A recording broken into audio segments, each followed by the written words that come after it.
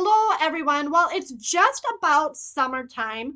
We are so excited for this change of the weather, and seasonal living can be really awesome. But one of the pitfalls of seasonal living, especially if you live in a climate that has really cold, long winters, is that when the summer hits, you are ready to go. And it can be really tempting to just go, go, go all summer long. And I want to encourage you to plan and factor in pauses, opportunities to just relax and enjoy some downtime.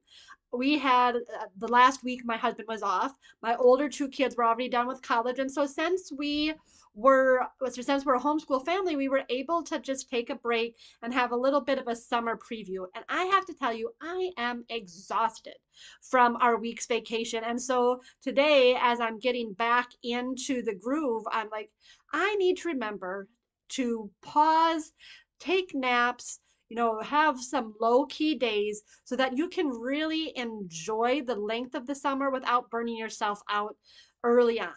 So, I hope you found this information helpful. Make sure to like and subscribe for more wellness tips just like these. Have a great day. Bye.